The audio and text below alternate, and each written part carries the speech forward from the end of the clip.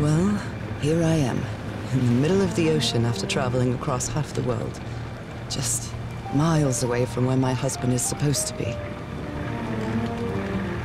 You left a year ago to search for a cure for my affliction. Your letters kept me close to you, but suddenly they stopped coming. What happened, Opal? What did you find? Whatever it was, it led you to hire a crew and set sail from San Francisco to Tahiti.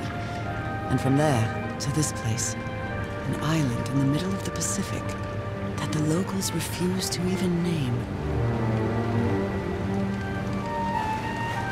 Everything is familiar. So familiar. As impossible as that may sound. Is this the island I dreamed about?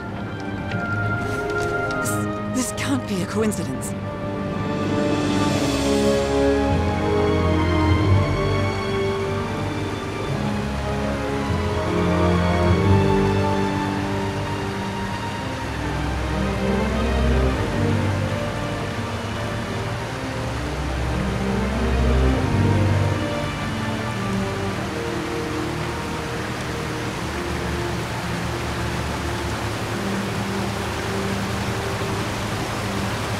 Breathtaking, idyllic island, surrounded by deadly reefs and protected with stakes to keep anybody from entering. Why?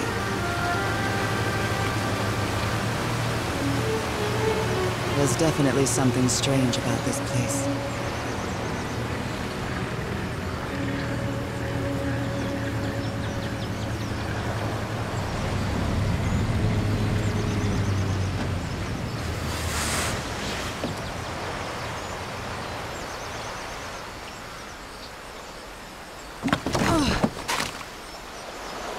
Okay, Harry. Let's see if I can find any trace of you around here. I'll leave my things in the boat until I find somewhere to camp.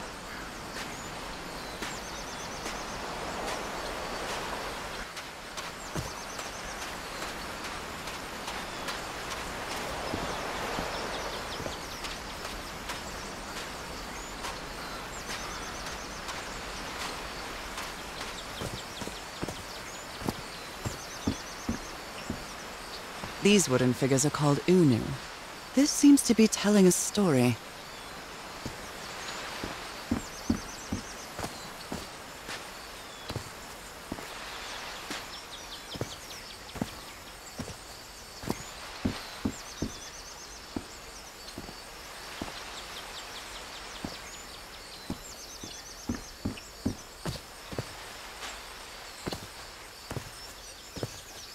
It may look peaceful, but clearly somebody wants to keep outsiders off this island.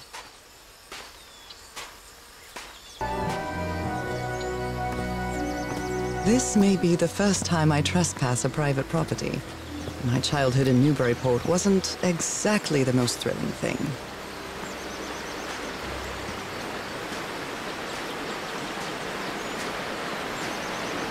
A mechanical bridge? That doesn't fit in with Polynesian traditions either.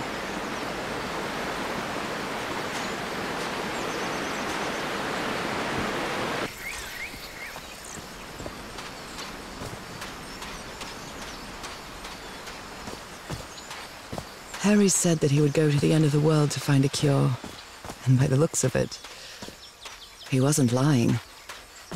We promised we'd never lie to each other from the moment we started dating, no matter how harsh the truth.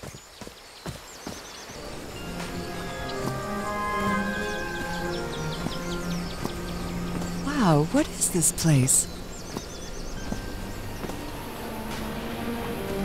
I'd better have a look around this abandoned village. Harry's crew might have stayed here.